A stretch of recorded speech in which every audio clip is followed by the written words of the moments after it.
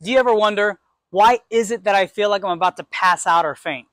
Well, it could be a condition called POTS, or Postural Orthostatic Tachycardia syndrome. Hi, my name is Jonathan Parr, and I'm a physical therapist and POTS specialist here in Austin, Texas. Now, given that it's POTS Awareness Month, we're going to talk a little bit more about how PT can help. Now, a little bit of background with POTS. It's a form of dysautonomia where the heart rate is not regulated as well, so it can spike up through the roof. Blood pressure can be a bit different where it drops too much. So these systems are not communicating well with each other.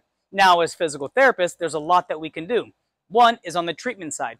There's different hands-on techniques that target these nervous systems, these components, whether it's parasympathetic or sympathetic systems, in addition to prescribing exercises that coincide with these systems, parasympathetic and sympathetic, as a way to get basically a whole body approach towards recovery.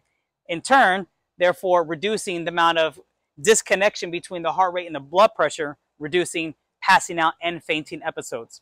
Now, stay tuned more for what we're going to do related to these modules, specifically for POTS, because there's a lot of different things that need to be considered when you think about creating programs and a type of treatments, because everyone is still so different, even though it's still labeled as POTS.